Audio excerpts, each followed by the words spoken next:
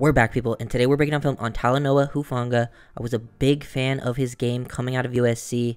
Just a highly instinctual safety, really fun player to watch near the line of scrimmage. He really understands what's going on. He's been even better than I thought in deeper coverages, deep zone, even playing some match in the slot. And then, he made some big plays versus the Rams, the big interception. So let's get right into this one. We got Hufanga in the slot. They're playing cover one here and getting the pick on the screen. That's not even your guy. Super impressive instincts, and then shows off, the speed to get this interception for a touchdown. We'll go back, watch this a little more slowly.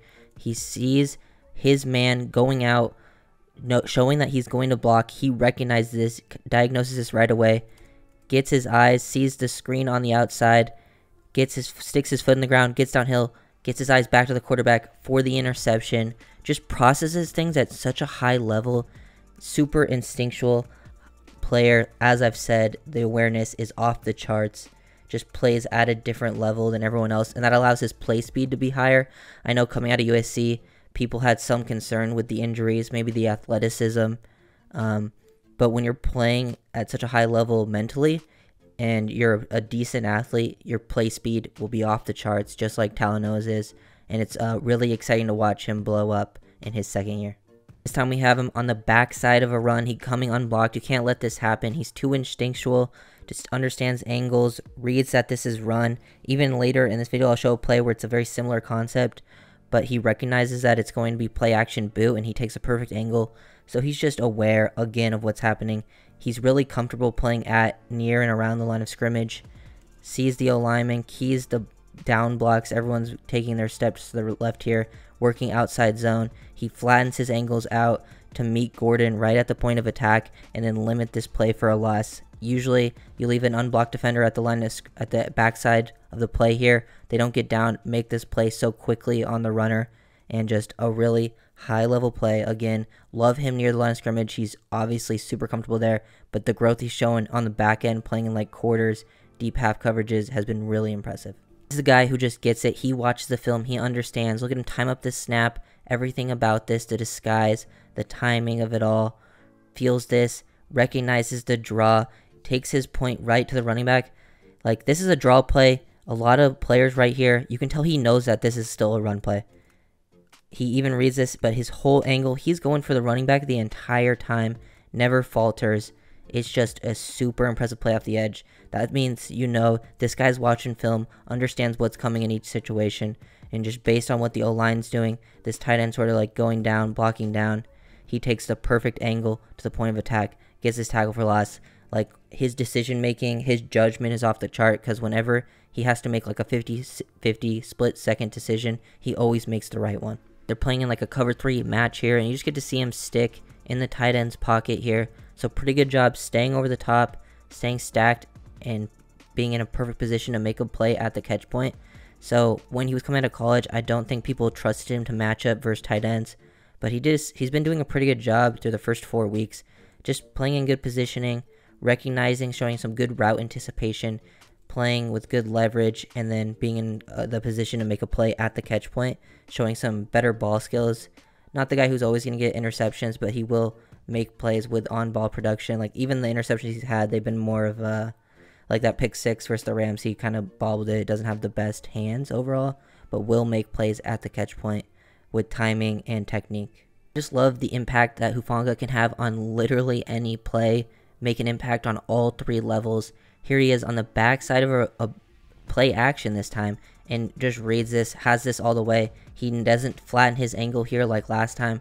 Last time when they were running the ball, he immediately flattened his angle to Gordon, but he's recognizing this, showing amazing awareness. Doesn't flatten, is keeping his path towards the quarterback. He's seeing the angle of this mesh point, knowing he's not going to have a chance to really make a play on this if he does flatten the angle. So he stays for the play action, sticks that foot in the ground, closes pretty well, and then it allows the ball to get out too quickly, and then they get a 2-yard loss on the play. Just the awareness, the instincts, all of it.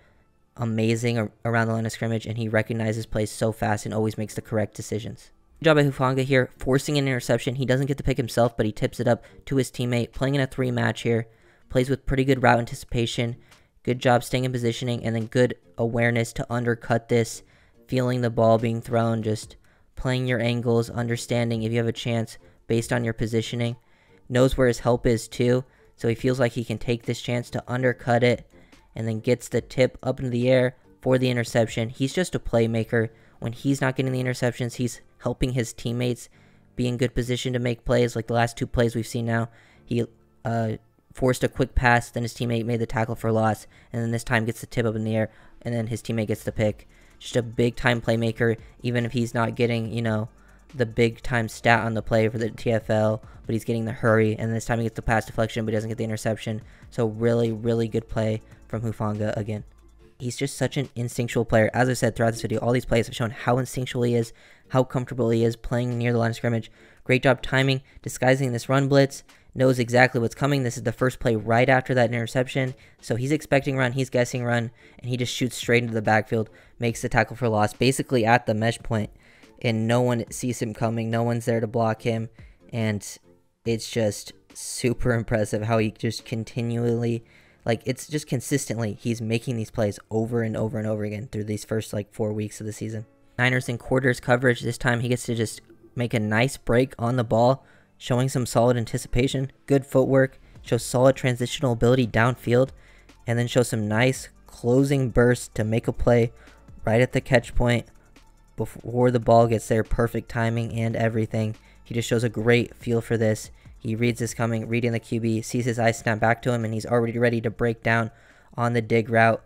Just really impressed with his ability in quarters, making plays in deeper zone type coverages, and then he's very comfortable also playing downhill. He's a top-down type of player, and he still gets there right at the catch point. This was his first interception of the season. They're playing cover 3. He's the robber. He's just reading the QB's eyes, starts to cheat to this to the backside, because he's on the backside of a 3x1. So he feels this going towards the front side, starts cheating, reading the eyes of the QB, takes these steps to gain leverage, peeked over there to see the number 3 breaking towards the inside, and he just breaks on field's throw, reading the eyes, reading the drops of the quarterback. Just another instinctual play, with this time in coverage, seeing how aware he is, understanding what he's doing in zone. Man, every type of coverage. We've seen him in quarters, we've seen him robbing, we've seen him playing in match, we've also seen him playing cover 1 man versus tight ends. It's just pretty much anything you ask of him, he can do it. So seeing him playing more of in the box, playing like a off-ball linebacker, a little bit outside of the box here, but here recognizes the pass, drops, then sees the screen, beats the blocks, shows closing speed. He has some nice burst to his game. That's his most impressive, I think, athletic trait, is just a little bit of closing burst. He's just reading fullback here, seeing him go out, thinking it could be a run concept, but once he recognizes it's a pass, drops back into coverage, takes his eyes off the play, then sees the screen coming, sticks the foot in the ground, gets downhill before the fullback can block him, dips that shoulder to beat him, and then the burst, the tackling, the angles, everything to go through and underneath the running back's legs. All of it super impressive. He just continually makes these plays, all different types of plays, but shows off how smart he is as a football player in so many different facets of the game. Another play versus the run, but now he's in another similar spot versus the Bears. He's playing more of a, as a third dime linebacker type, and he just recognizes it so quickly. Technically doesn't get the tackle for loss, but he disrupts this play. The receiver, he shoots upfield so quickly, the receiver's not able to get him on the crackback, and he dips that shoulder too. So highly technical play, just forces the whiff completely, and then takes a great angle, and then gets all the teammates' help. We can see it from the other angle too. Just any position, he's making plays versus the run. Even from a deep alignment, he's getting downhill and helping versus the run. Just love the competitiveness he plays with, the instincts all around in every area. I don't know, I've said it so many times, but his instincts just so good. Time we get to see him make more of a run stop, working from a dime linebacker position where he has to shoot up into an A gap. We've seen a lot of his plays come off the edge or shooting C gaps, running in the alley. That's where he's been more effective.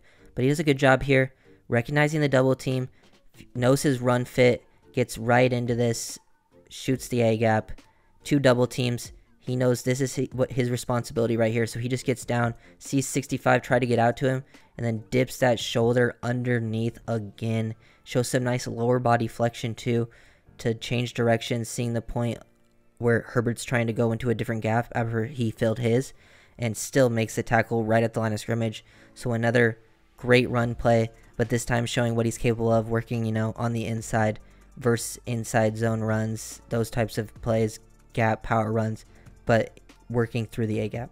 Last play that I'm going to show in this breakdown, another good play versus the run, just beating to the point of attack. Again, you allow him to blitz versus the run, and he's going to make a play versus this. Against the Bears, a lot of the earlier in the video, we were seeing him play off the edge, but against the Bears, playing more of an off-ball spot or as like an overhang defender, and he's going to beat you to the point of attack. There's receivers are not going to be able to get to him in a crackback. He recognizes plays too fast, gets down plays with too much aggressiveness downhill, that if the receivers are on the best spots to make blocks, they're not even going to get hands on him, get like on his back basically, and even help his momentum to the running back. He's just too instinctual, too aware of what's going on around him in every single scenario. He's honestly, I think, one of the smarter safeties in the league, especially versus the run. I think his coverage has also improved from college and his first season. So I think if he continues to even grow in coverage, even becomes more of a guy that can play man versus tight ends, like he could be one of the best safeties in the league. He's playing like one of the better safeties in the league anyways right now. But if he can keep up this consistency, he will then be, you know, definitely one of the top 10, top 5 safeties if he can keep this up, because he's playing so good right now. And I really think he has he's capable of being one of those guys with just how smart of a football player that he is. So if you guys enjoyed, make sure to like, comment, and subscribe, and I'll see you guys next time. Peace.